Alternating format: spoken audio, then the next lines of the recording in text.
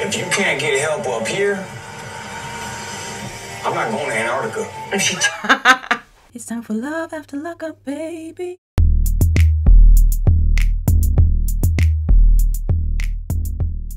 Brittany and Marcelino. So it's been a long road, but we're finally here, or so we think. Oh well. Yeah, she takes up a lot of space. The whole conversation has been about your mom. We don't really have time to talk about us anymore. You see, we knew this moment would come. The moment where Marcelino would say, I've had enough of this. It's been all about Cindy, and it hasn't been enough about them, their relationship, the family that they're trying to build and all that. All the attention has been going to Cindy. And there comes a moment in time in a relationship, and the dude has been so supportive of all of this, but there comes a point in time where enough is enough, and he's had enough of it because his mom was using as well. And I don't know how she got off of that stuff, but I think that was before he met Brittany. So she's not had to deal with that. And he's like, look, I'm not bringing this much baggage with me, but she's bringing all this baggage with her, right? So he's even a trooper for sticking it out for this long, as he has. Including 3 kids. Sound like our relationship got put on pause to help you and your mom's relationship. You have to know that I appreciate you. I don't know, Brittany.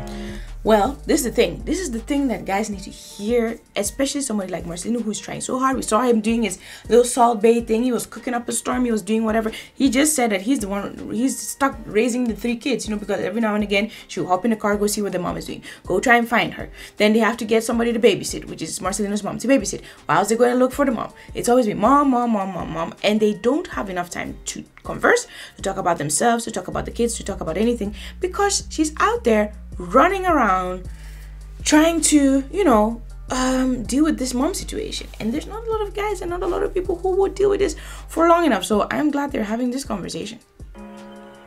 Oh no.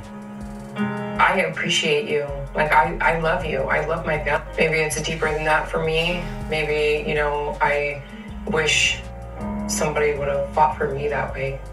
Yep. This is the thing that I've been saying. Like, the way she is treating the mom, the way she's helping the mom is what she wished somebody would have done for her when she was in the same predicament. Younger and in my addiction on the street. What do you want me to do? My mom's been showing progress here. Has she? Has she really? Have you guys not been seeing her crying, always looking sad? Just whilst the whole family is like getting on and having a good time and stuff like that. She's just been in the corner sad and just crying all the time. You know, I don't know if they're seeing that or if that's the only thing that they're showing us. Because I'm sure that if this was really happening the entire time, Brittany would have not come to this conclusion. But yeah, she shouldn't have felt, yeah, well, anyway, I want to say she shouldn't have felt sad at all. But to be honest, Brittany did let her relive all her traumas by taking her on a this is all the bad stuff that happened to you in life tour. So, can kind of understand why she was upset. But she was upset a lot. So the progress, I don't know where Brittany is seeing that progress, to be honest. I hope so, Brittany, because I'm not going to be easily fooled. Your mom might be waking up like Mary Poppins every damn morning, but at the same time, you know, she's only good right now because there's no alcohol around. That's true. There's no alcohol, so she's cool. But once the triggers are around her again, if she ever comes back to Las Vegas again, that is the city of all these things, right? And that's definitely not a good place for her. Like I said the last time, it would be best if she does not go back to Las Vegas. Doesn't walk away from this with some type of plan to help herself. I'm done with Cynthia because I don't see where else to go. I'm happy to say he's done with Cynthia, not done with Brittany, which is good because there would be some guys who would be done with Brittany too. If you can't get help up here, I'm not going to Antarctica. This guy really said, if she can't get help up here, he's not going to Antarctica. I know that's right. He's been following her down the street. I remember when they were walking with their 2 dogs. And it was past 1 a.m. These people were still walking the street looking for Cindy. Now they packed up all their belongings, packed up everything. Not all their belongings, but packed up some suitcases, packed up the kids. And it is hard traveling with a kid and young kids at that. They did it, packed up 3 of them and went all the way to Alaska. This guy said he ain't gonna go where the ice bears are. He's not gonna do none of that. To an inpatient and completes her recovery program, then she could be a part of our life. But if she doesn't, Mars, I'll step away. Are you sure? I have your word on that? I don't think we ever get an answer to that. So that's her mom. She's not gonna let her down easily. That's just how these things go, and you're either gonna be okay with that or not. This might be a reoccurring thing. It happens with a lot of families. It just keeps occurring like that till the very end. I never liked what it felt like to be on drugs, and I didn't want to be high, but I didn't know how not to be high or what to do about it. Hi! Welcome. I love that this guy's, sweater or whatever says hope dealer. That is so cool. And I lived and breathed recovery the same way that I did my addiction. Yeah, so recovery now became her new addiction, basically, right? She replaced the addiction with all the things that come with recovering, which is the thing that took so much out of her life. She took so much of her life.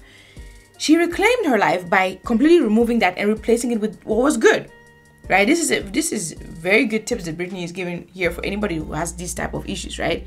So the thing that was consuming her and consuming her life, she just replaced it completely with something that would actually uplift her spirits and actually help her in a positive direction.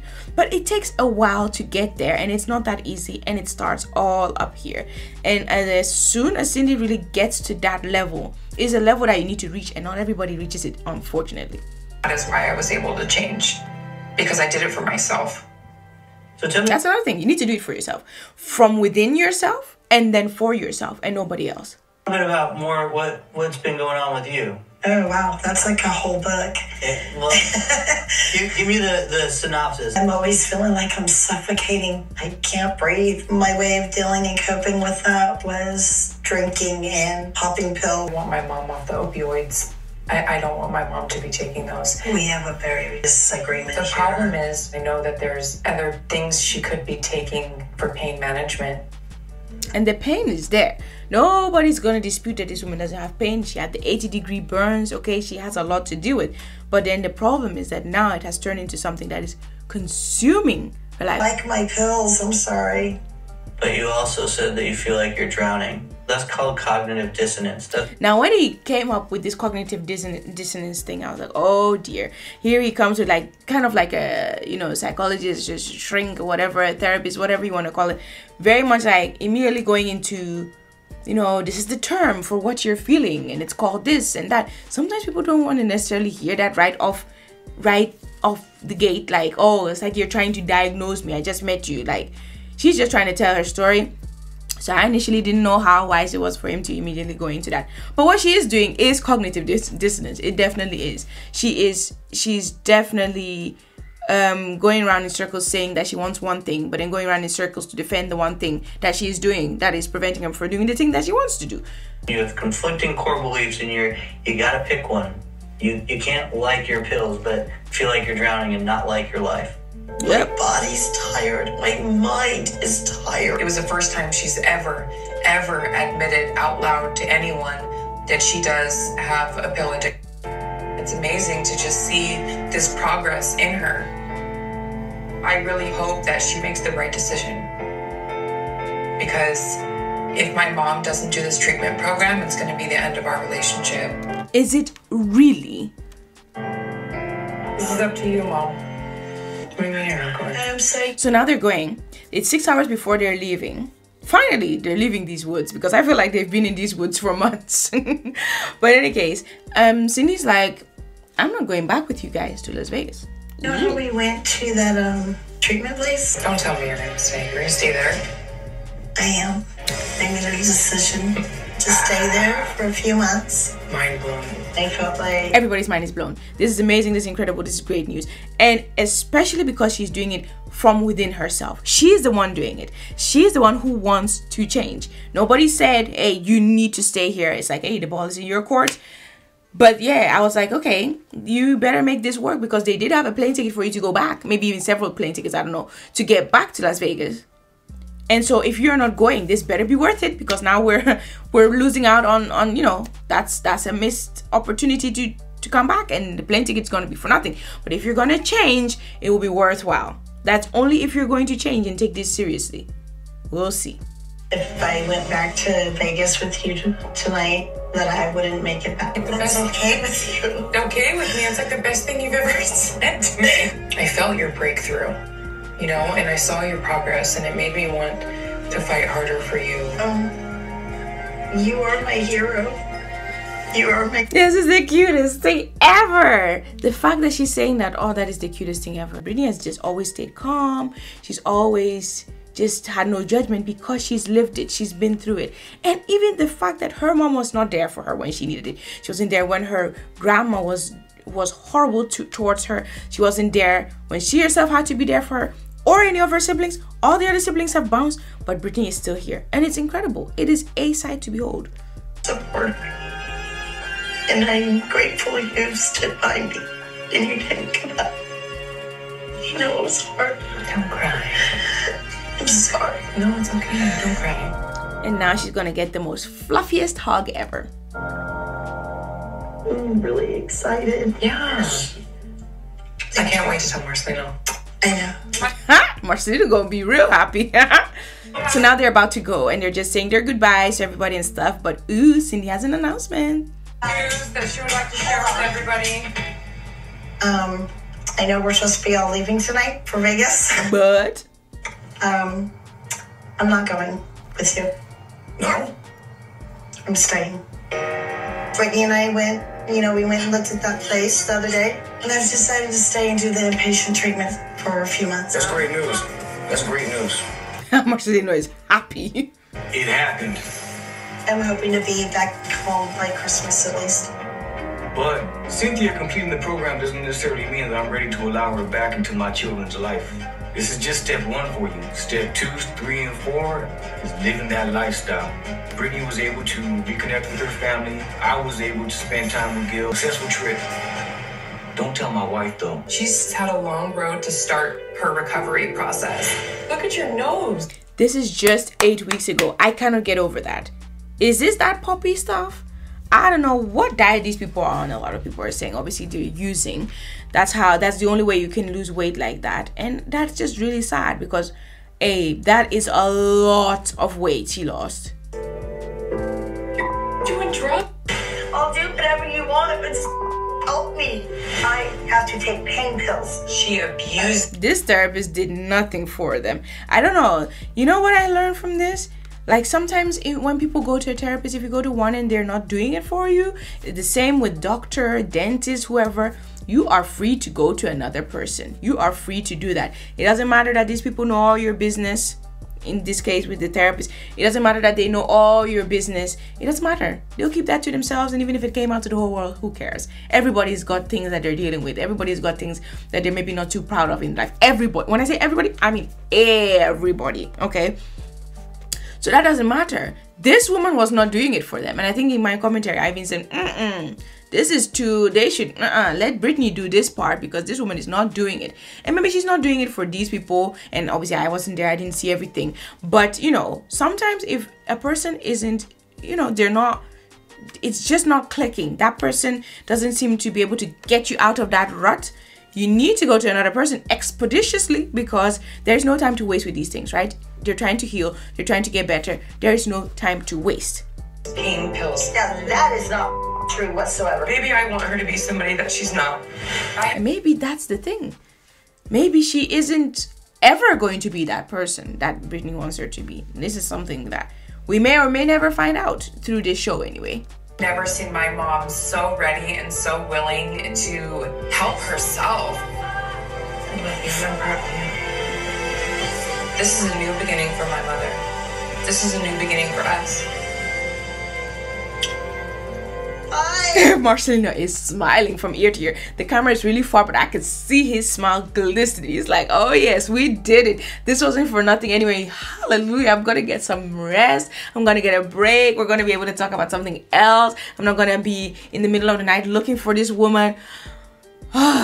Yeah, what a relief. I love you. And I was like, oh, so now he's here with his ex and his ex new wife. So that's interesting. Obviously they don't live in the same place. I don't know where the step parents live, but yeah, she might be staying in that cottage. Her being all by herself, don't know if that's a good thing, but she said the people are waiting for her at that center, wherever. So maybe she's even going there this evening. I do not know. The sooner the better. Yeah. So that's the end of Brittany and Marcelino. It was a pleasure meeting y'all. Wow. Now let's see what the updates are on them, right? So Marcelino is now a full-time dad.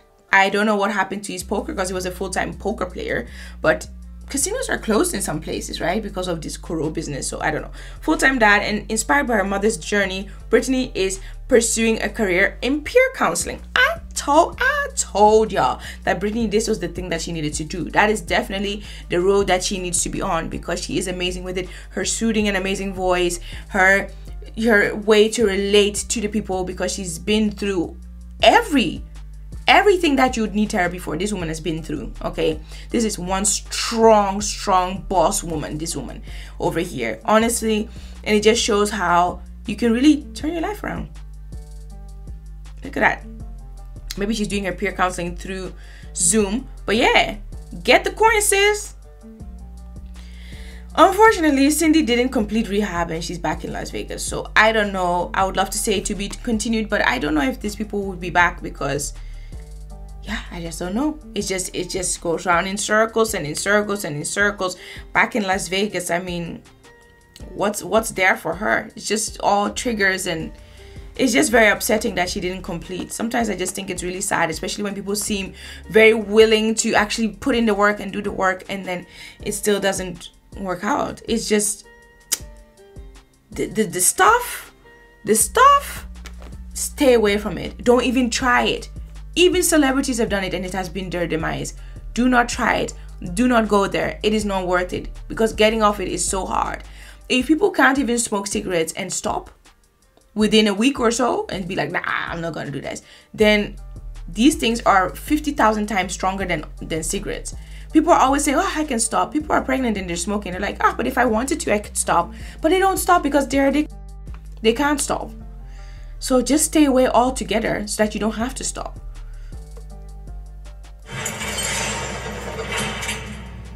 And that's it for these people.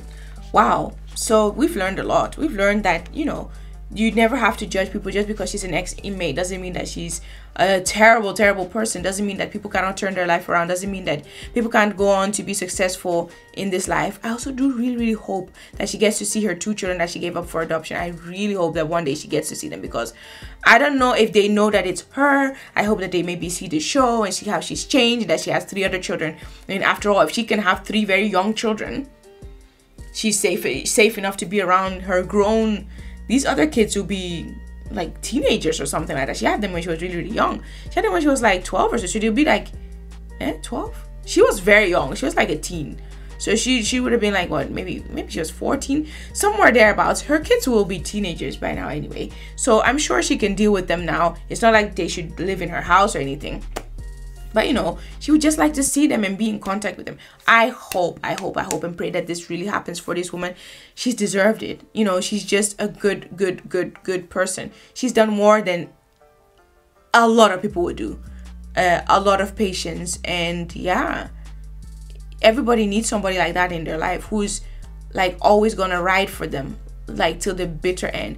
Wonder how she'll deal with the mom coming back to Las Vegas. I hope she's not doing all this wild stuff anymore, or sleeping in motels and all this type of stuff. I hope that at least if she comes back, she's coming back to do good things and move on to bigger and better things. I hope that for them. In any case, I don't only do Love After Lockup over here. I have hundreds of videos on other topics as well. Anything pertaining to life, I'm on it.